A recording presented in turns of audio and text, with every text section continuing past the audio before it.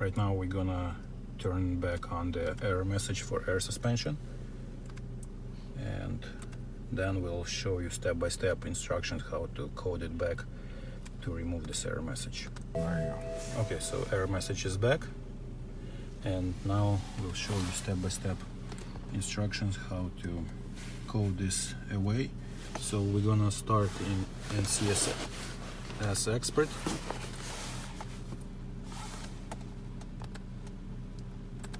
Expert profile.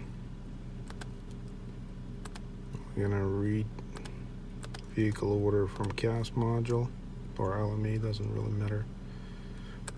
Go back, and we're gonna change vehicle order. This is configuration for station wagon. We're gonna delete it. Instead, we are going to use NV93, which is sedan. So you add it, you do okay, but you don't write this. All you do is you go back and you need to code COM-B, which is instrument cluster.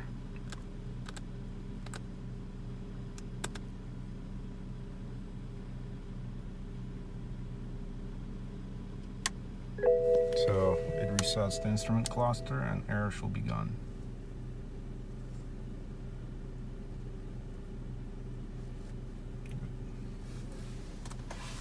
Let's just start the car, stop the car.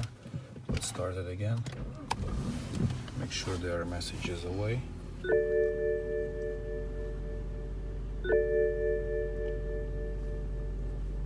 Yeah, you just need to reset your time, and depending on your market, we are in US, and this is switched to kilometers, so we have to go back to miles.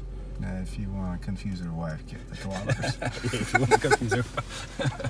All right, this is it.